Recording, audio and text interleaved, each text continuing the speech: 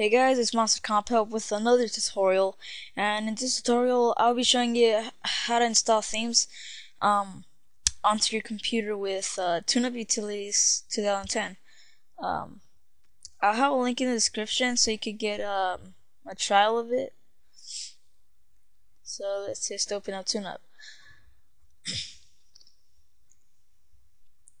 Okay, so you're gonna go to Visual Style.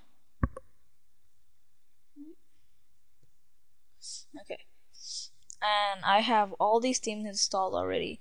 But before installing a theme, you're gonna have to download one. See, I have one right here. You're gonna have to get one from DeviantArt or any other website that you know that has Vista themes. So after you clicked on Visual Style, you're gonna click this little tab over here that says Add, and click on where it says Load Visual Style from a File. Click on it, and I have mine on this top, and there is folder open, and here make sure it has the Microsoft Styles file, and just double click on it. It's gonna read it, and then there it is. Now let me just apply it. This will take some time.